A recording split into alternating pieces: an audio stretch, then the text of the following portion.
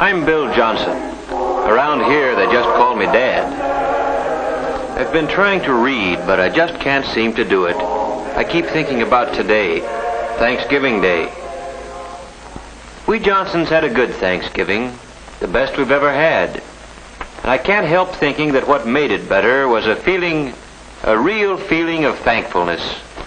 And that's odd, too, when you consider the shape things were in when I got home from work yesterday. Kids, Dick and Tommy and Susan, were all home from school. And of course, Mother and the baby were there.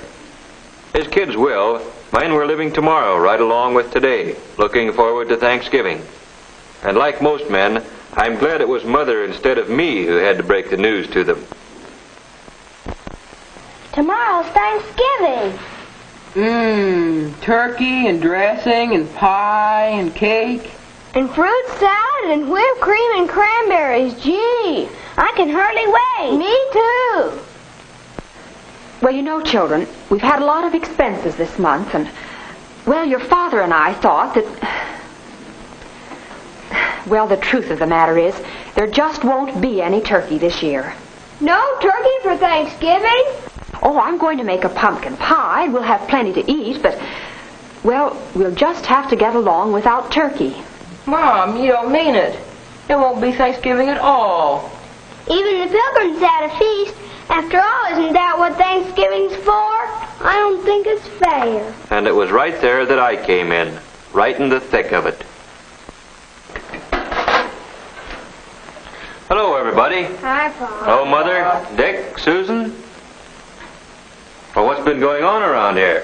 What's the matter with everybody, anyway? Mom says we're not going to have any Thanksgiving. No turkey, no good thing. A fat lot we're going to have to be thankful for. Oh, I don't think you kids really mean that.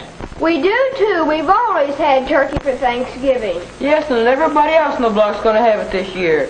Same as always. Yes, we've always had turkey, just as a lot of Americans have had it, and we'll keep on having it. Turkey on Thanksgiving's a great American tradition. But what you kids are saying makes it sound as if the turkey's the only thing we had to be thankful for. Well, gee whiz, no, Dad. It's not that at all. Oh, I know, Dick. With turkey, it's easy to lose sight of what Thanksgiving really means. And don't think we're just making excuses because we don't have any turkey this year. We know it'll mean a lot more to us the next time we do have it. Well, sure. Suppose we don't have a bang-up feast. We're still a lot better off than the Pilgrims. That's it, Dick. Do you other kids see what Dick's trying to say? Turkey or no turkey, we've still got all the freedoms and privileges the Pilgrims gave us. And out of those privileges have come a lot of things. Things the Pilgrims never even dreamed of. Why, we could make a list a mile long. Why don't we do it? Now, hold on a minute. You've got the idea, but it isn't something you can write down like a grocery list. You've got to feel it down deep before you can really be thankful for anything. I tell you what let's do. Let's take a little more time to think this over. When you get right down to it, there are some pretty tough decisions in making up your mind what means the most to you. Your life? Sure, that's one thing you can't get along without. But do you know that there are some places in the world today where you have to get along without just about everything else? Golly, Daddy. I guess I kind of got carried away. But I'll bet you one thing. If we really think over what we have to be thankful for, when we sit down to whatever Mother fixes to eat tomorrow, we'll be one family in America that will really have a Thanksgiving dinner. Well, that's how it got started. The Johnsons didn't have any turkey. And the kids, no, I mean everybody, likes to make something special out of a special day. So we fell back on something as old as the Pilgrims, toting up the common, ordinary blessings that we had to be thankful for. That night, I'd see Dick there building his model airplane, and Susan just playing. Only they weren't just playing. They were mulling things over, thinking big thoughts for such young heads. And as for Mother and Tom and baby Janet, and yes, me too, it was as if we had our eyes open for the first time. Things there were to appreciate in just any ordinary day in America. When we took our places around the table and we were ready. And then, well, we all knew it. There are some things you just can't say. But everybody in his own way knew what he had to be thankful for, and that this was the time to think about it. Tom was first. I am thankful for getting plenty to eat all the time, with extras that count, like cookies and milk after school. Like Mom says, I'm hungry all the time anyway, and if I didn't live in a country where there was plenty to go around, golly.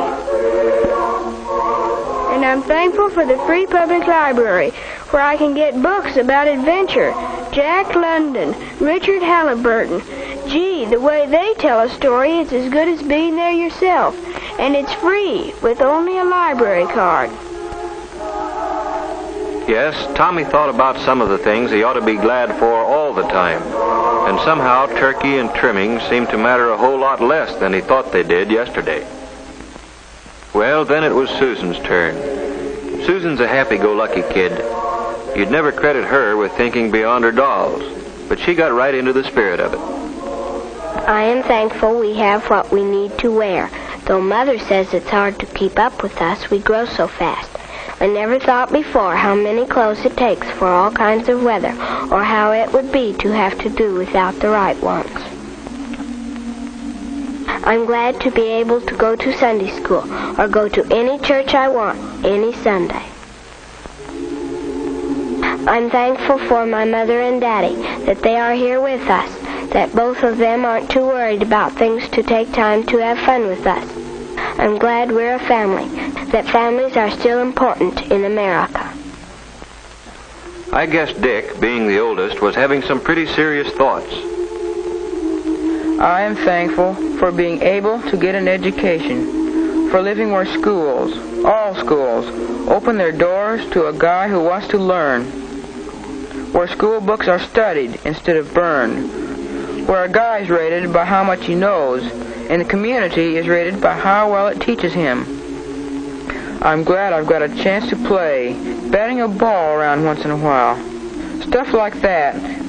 I'm glad it's fun, growing up in America.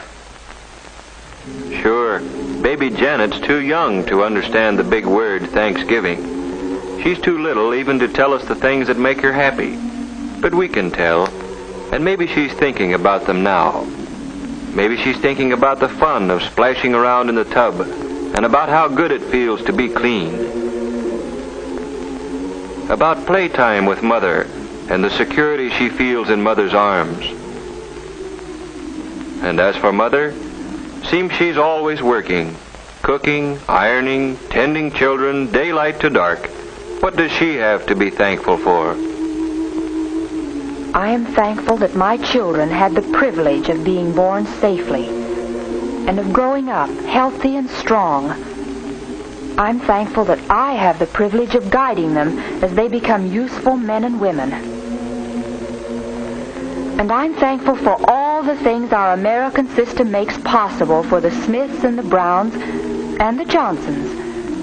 For washing machines, hot water out of a tap, and a telephone to call the doctor when one of the family is sick. A car to get Dad to work. Yes, I'm thankful for all the things free people working together can produce. I'm thankful that when my neighbor drops in to borrow a cup of flour, we've got the right to talk about anything we want to. The parent-teacher project, the new mayor, or Jane Jones' hat. And last of all, I'm truly thankful for the peace of mind that Dad's job brings, for knowing that even though there are lots of luxuries we can't afford, there still will always be enough to go around for the things we have to have. I'm glad Dad doesn't work slave hours, that there are evenings and Sundays and vacations when we can all be together. That's Mother for you, grateful for what America means to her family.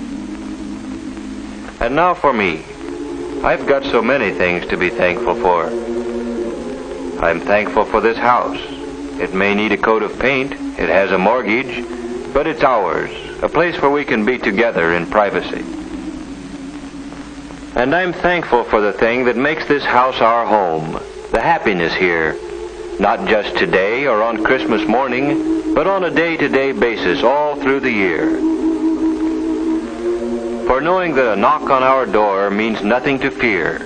A friend calling, or maybe a bill collector, or a kid selling magazines. You never know what to expect.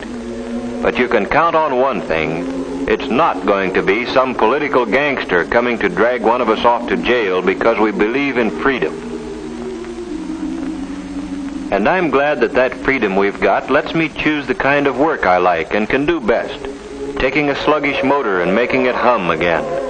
Makes me feel that somebody got to his work, or wherever he had to go, just because of me. And feeling like that gives me a lot of satisfaction. And I'm thankful for my newspaper. Just a few cents worth of printer's ink and paper, but more valuable than any amount of money. Because in it, the editor's got the privilege of printing what he thinks. And I've got the privilege of agreeing with him or not, however the facts strike me. And both of us, the editor and I, have the right to act on our opinions on Election Day, to vote for the principles we believe in. And finally, I'm thankful for being able to believe, in spite of everything, that somehow, someway, the unity we've got here in the Johnson family will someday spread to men and nations throughout the world. For all these things, we are truly and humbly thankful. Amen.